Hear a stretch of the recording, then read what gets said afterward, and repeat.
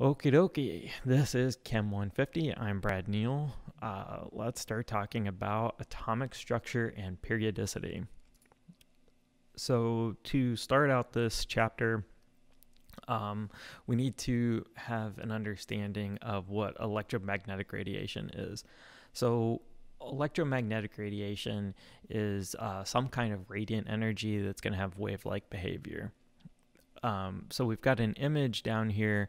And the link to the images, see here, it's not really showing up very well. On the slides, you'll see the link to the images if you want to pull those up yourselves. Again, from that LibreText website. This is the electromagnetic spectrum. And so we've got all these kinds of different forms of radiation, and we're going to refer to them all as as radiation. So we have the ones like gamma radiation that made the Incredible Hulk, if you're into comic books, all the way down to radio waves. And a couple of things, or there's a number of things to note here. One, up top we have wavelength, and down here at the bottom we have frequency. And you'll notice, and we're going to talk more explicitly as we go along with this idea of setting the groundwork for electromagnetic radiation, as one goes up, the other one goes down. Wavelength is going to get denoted by this Greek symbol lambda, and frequency is going to get a fancy V, some kind of italic V. And typically with wavelength, we're going to measure that in meters, and with frequency, we're going to measure that in hertz. And like I said, we'll talk a bit more about that in a minute. One thing that I think would be really useful for you to know is approximately the relationship to the various kinds of electromagnetic radiation. Like, what are their neighbors? For example, gamma is far here to the left. It's a high energy kind of radiation, and radio is here on the other end of the spectrum, a very low energy kind of radiation. Visible light, we normally just call it visible light, we don't call it visible radiation. It's kind of in this scale here in the middle. And within visible radiation, you have these Roy G. Biv designations, the red, orange, green, yellow, blue, indigo, violet kind of stuff. Violet is right up next to the ultraviolet on the spectrum, and our red is near the infrared.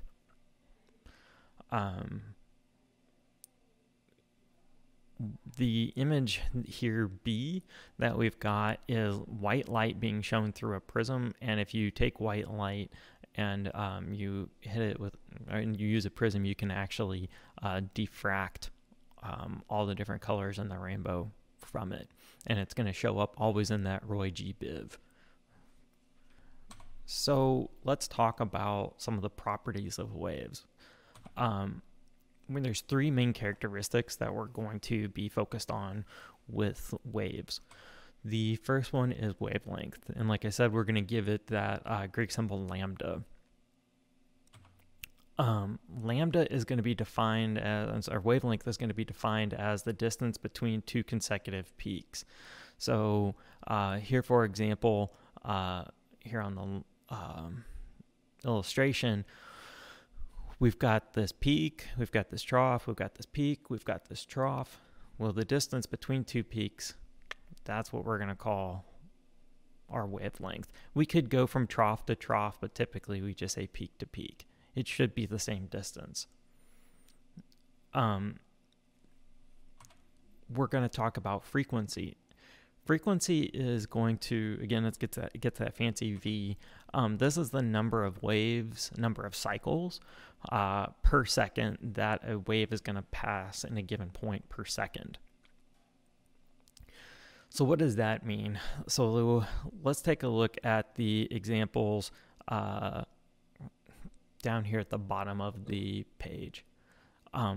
So if we say that from the far left here to the far right is the number of waves that are occurring within 1 second for a wave. So we could go through and we could count the number of waves that happen. So 1, 2, 3, 4 waves happen during this 1 second interval. If we go down to the next wave, we have 1, 2, 3, 4, 5, 6, 7, 8 waves that happen during that same 1 second interval. So our frequency for the top wave would be 4 hertz. So we're giving it the HZ, hertz, not the pain kind of hertz. So that's going to be a 4 hertz wave, and the wave down here below would be an 8 hertz wave. And if you look at the very bottom wave, we have 1, 2, 3, 4 hertz. Okay, so this has got the exact same frequency as the wave above. The difference here is going to be the amplitude, and the amplitude is going to be designated in that the amplitude is going to be designated as part of that shading here. So kind of like half of the height of the peak is going to be our amplitude. So the difference between this top wave and this bottom wave is going to be just one in terms of amplitude. For our course, we're not going to be talking a lot about amplitudes. When you do a physics class, they will get more into amplitudes and the things and the stuff that implies. But for right now in Chem 150, we're not going to really be working with that. So characteristic 1 is wavelength, characteristic 2 is frequency, and characteristic 3 is going to be speed. So for any kind of electromagnetic radiation that we're going to be working with in a vacuum, all of them, no matter what the frequency is, no matter what the wavelength is, they're all going to travel at the same speed. And in that vacuum, it's 2.9979 times 10 to the 8th meters per second. A lot of times people just round that to 3 because it's really close to 3 times 10 to the 8th meters per second, but it really isn't. So this is whenever people say, like, how fast does it take light from the sun to reach the earth? Well, it's 8 minutes. Why? Because it's 8 minutes because this is how fast light is traveling. And if we consider space to be a complete vacuum, even if it really isn't, it's mostly a vacuum, this is the speed that we would see radiation traveling. So those are the 3 big things that we need to always keep track of in our heads about waves. So we alluded to it a little bit earlier. As the wavelength increases, our frequency will decrease and vice versa. It's an inverse relationship. What we'll find is that inverse relationship comes in the form of this equation. So the speed of our wave is going to always equal, in a vacuum, the speed of our wave is going to equal the wavelength times the frequency. So this c, speed of light, equals wavelength of the light times the frequency of the light. So let's do a pretty quick little example here. So in modern comic books, Superman has powers here on Earth because of the yellow sun that the Earth has. Krypton had a red sun, and that's why people weren't just all walking around with superpowers. So the question is asking us if we have a wavelength of red light, and that red light's wavelength is 650 nanometers, and yellow light's wavelength is 580 nanometers, what are their respective frequencies? So if we go to the board, we can write out, and we can say C equals lambda nu. So that nu is what the real term is for that fancy V. So NU would be how that would be spelled. And please note, my lambda is not exactly gorgeous. I'm not expecting your lambda to be gorgeous either. I do kind of recommend putting some kind of denotation there for the V, however, to denote that that is not V, but it is in fact nu, the symbol nu for frequency. Okay, so the question's asking us, what it's giving us is the wavelength, and specifically the wavelength of red light being 650 nanometers. And we also have the wavelength of yellow equaling that 580 nanometers. What we're asked for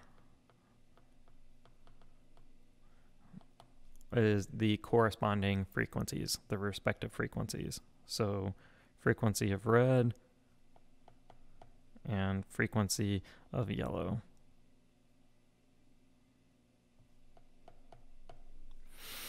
Okay. Our speed of light equation up above is all we really need.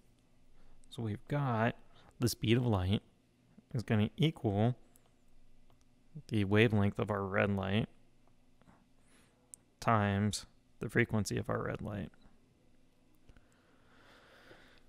So if we start plugging and chugging, 2.9979 times 10 to the 8th meters per second equals our frequency of our wavelength of our red light, the 650 nanometers. Now immediately right now, something should, like a tingle spider sense should be going off, because nanometers is not the same unit as meters. We need to do some kind of conversion. And so this is where those conversion factors from chapter 1 are going to come into play. I do recommend that you go back and refamiliarize yourself with the conversion factors from nanometers to meters and angstroms to meters.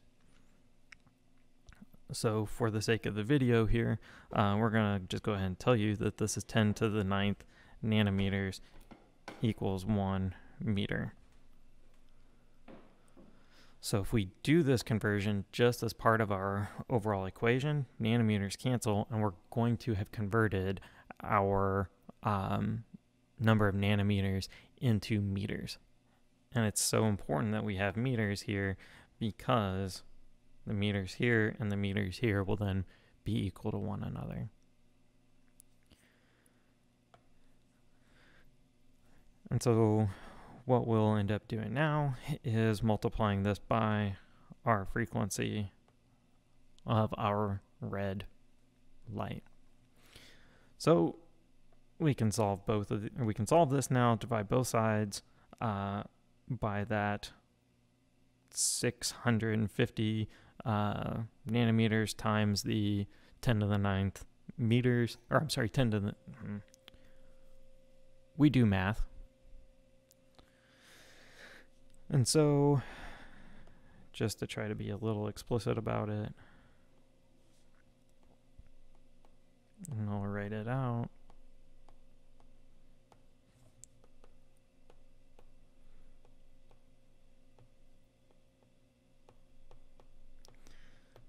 Oops. Good job. There we go. Cool. Whip out handy dandy calculator.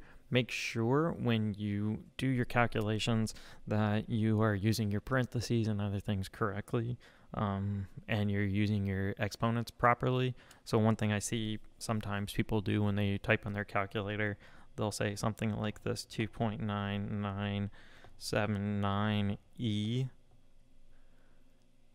Now, E is totally fine to use if you're using a scientific calculator or something like a Texas Instrument. But what you don't want to do then is E times 10 raised to the 8th. This would be completely wrong. The right way to write this into your calculator would be 2.9979 E to the 8th. If you put that 10 in there, like the example that's got the red mark through it, you're going to be off by a factor of 10 when you actually do your stuff. If you don't want to write E, you could also just do the 2.9979 times 10 raised to the 8th, but make sure you put the entire thing in parentheses. So if we put this in said calculator, 2.9979 oops there. Ay vey. That is not how I use my calculator. There it is. E to the 8th divided by the 650 divided by 10 raised to the 9. I ended up with an answer. I'm going to, for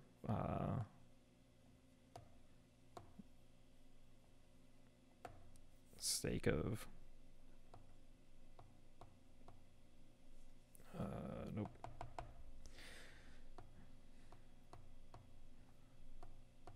I came up with 4.612 times 10 to the 14th. My question to you is, what are going to be the units here?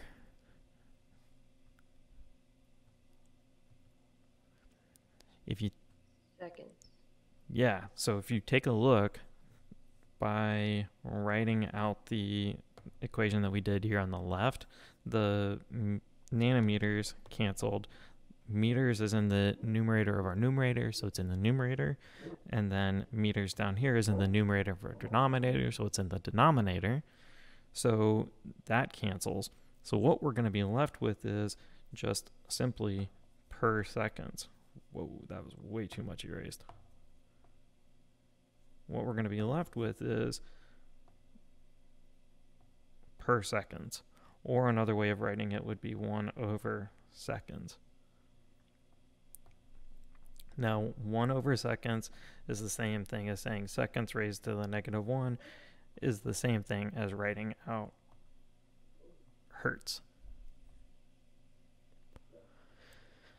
Because per second is the definition of hertz. So we're able to calculate the frequency of red light being this 4.6. Now we could ask ourselves, what's the number of significant figures? The way that the question is written out, we're given the 650 nanometers. This is where you could have a debate on whether or not that 0 is significant or not. I would say the 0 is not significant because we didn't put a decimal behind it, and we also don't have the number written out in scientific notation. So in my head, this is actually going to be 2 sig figs, but excuse me, because different books kind of illustrate things differently. At this point in time, which I want you to focus on is this should be 2 or 3, and we'll call it good right now. We can go through the same process and we can figure out what the frequency of yellow light is. Does that make any sense? Yep. All right.